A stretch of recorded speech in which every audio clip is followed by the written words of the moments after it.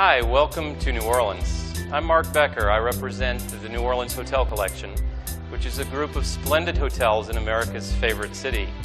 Those hotels include the Audubon Cottages, the Bourbon Orleans, which we'll hear more about later in the show, the Crowne Plaza New Orleans Airport, the Dauphine Orleans, the Hotel Le Marais, the Hotel Mazarin, and the Wyndham Riverfront Hotel.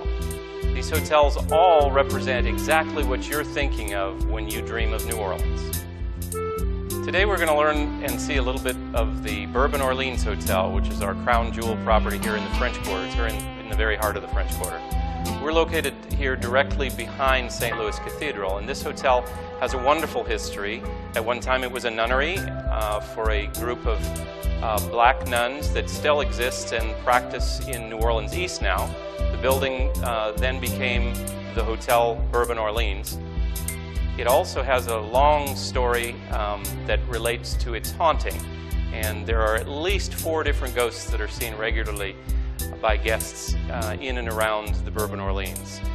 Part of that probably stems from the fact that where we're standing right now is one of the oldest ballrooms in all of New Orleans. It originally dates from 1817. In addition to its beautiful ballroom, the Bourbon Orleans boasts a number of really delightful suites with balconies that overlook both Orleans Street and Bourbon Street, which is the famous street for entertainment. In addition to those rooms, there are a total of 218. We have a beautiful pool, a business center, and some great space for meetings. In addition to our ballrooms and suites, we also have a wonderful entrance. French doors opening right out onto Orleans Street, and right inside is our Rue on Orleans restaurant, where we serve a delightful Southern-style breakfast every morning and a great brunch on Sundays. This adjoins the lobby, which is a grand statement about old New Orleans. Because the hotels of the New Orleans Hotel Collection find themselves in a city that's famous for food, one of the wonderful things that we enjoy doing on a regular basis is to put on our annual celebration of wine and food together. It's going to be served at Rue on Orleans. There's no place on earth that you can have as much fun as you can in New Orleans when you're enjoying a great wine and food experience with premier chefs and restaurants of New Orleans matching up with renowned vineyards. This is Beringer Private Reserve 2007 vintage, if I'm not mistaken, rated 95 by the Wine Spectator and 97 by Robert Parker of the Wine Advocate. So just a fabulous vintage, big, rich, chewy, dark fruit, just luscious wine. So I think everybody's going to have fun. Here we are being treated to a masterfully designed menu to pair with each different wine tasting in a 5-course dinner. So with the duck, we're going to have Chateau Saint-Jean Pinot Noir.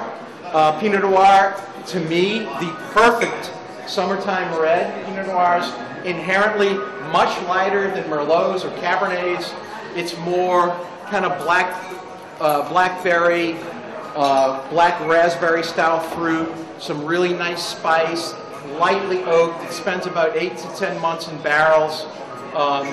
The Pinot Noir we're having tonight from St. Jean, all Sonoma County fruit, most of it from Carneros, about 75%, the balance from Brushy River. So perfect Pinot Noir fruit.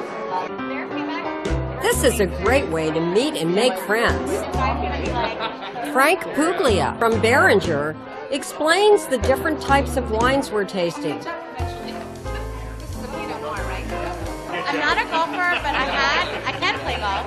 I had the pleasure of working on a golf course for my last year in school in Greens and Grounds. The picture of her on the tractor in the country club is in my study at home. Joey Wells, the executive chef of Bourbon Orleans, has prepared a spectacular menu. They love me here.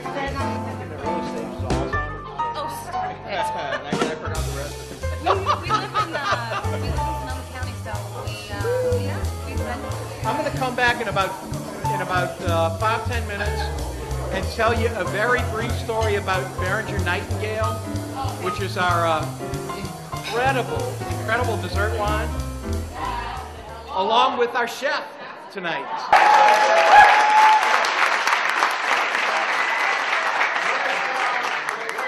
Joey Wells, Executive Chef of the Bourbon Orleans Hotel. We pick them a little bit early, and we actually spray them with these botrytis spores, and we air dry them on racks like they do Amarone in Piemonte, okay? And we let the berries become raisins. And then these raisins, when they get pressed, produce a tiny, tiny amount of juice with lots of sugar in them, okay? So you start with a lot of sugar, you end up with a lot of sugar. It's a fantastic, really viscous, it's like nutty and honey, and you're gonna love it. You know, I like, this one gets me in trouble every now and then, but I call it belly button wine. Thank you, everybody. I appreciate it. Good night. Our new friends and table mates joined us for a photo op. Is this recording us the whole time? Yeah. Okay, so you just stick still. No, you're talk. Go ahead and talk. Okay, be still if you want. We're in New Orleans. It's fantastic. Had a great time. The wine was great. Food was great. Food was great. Company was great. The company was great. I feel like dancing. I feel like dancing.